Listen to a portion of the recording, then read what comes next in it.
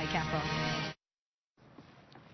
So after all the feasting Thursday, the shopping Friday, Cyber Monday, it's time for a little break. Yeah, many are hoping Tuesday after Thanksgiving is the start of a whole new tradition. WGN's Amy Rutledge here to tell us more. Yeah, Giving Tuesday, which I think if they were smart, they would have done Tuesday before Thanksgiving, before everyone starts spending money on Friday and Cyber Monday. But still a good lesson for the kiddos.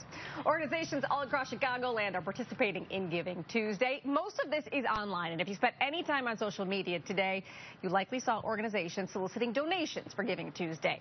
It's not only a day to give financially, but also to give your time, and a good time of year to teach kids how to get into the spirit of giving.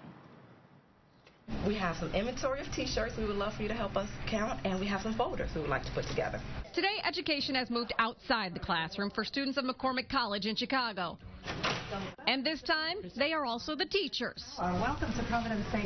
Helping to show others the importance of giving back. It feels so great to be able to give back. Today, Brianna Ullman and several of her classmates are volunteering at Providence St. School in the East Garfield Park neighborhood. On this, the 5th annual Giving Tuesday.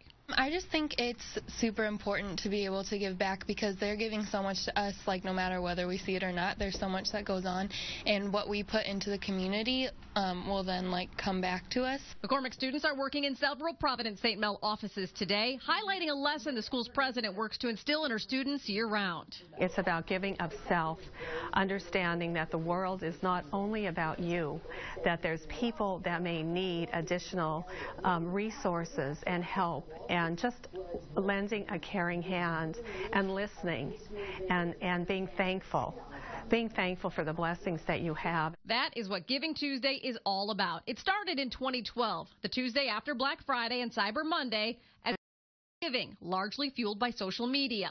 That first year, an estimated 13 million people gave online. Last year, that number toppled $116 million across more than 70 countries.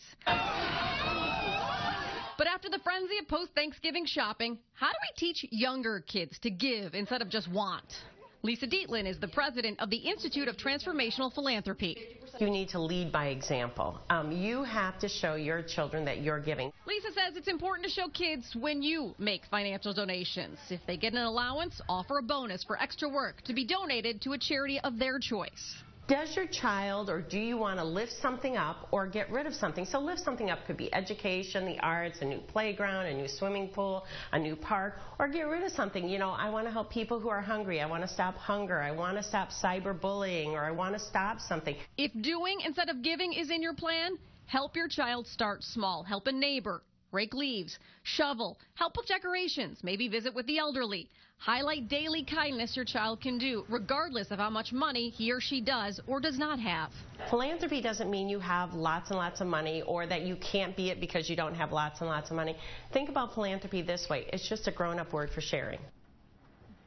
Really, really smart. Lisa says, remember, organizations need money and assistance 365 days a year, not just the last 2 months of the year. So if you can't give now, make it a point to give in the summer months or in the spring. And if you do decide to give money, remember to be smart about it and do your research. We've got links to several organizations on our webpage, including the Better Business Bureau, which can help you vet out an organization to make sure your money is going where you want it to, because there's also lots of scams out there, unfortunately, taking advantage of people this time of year.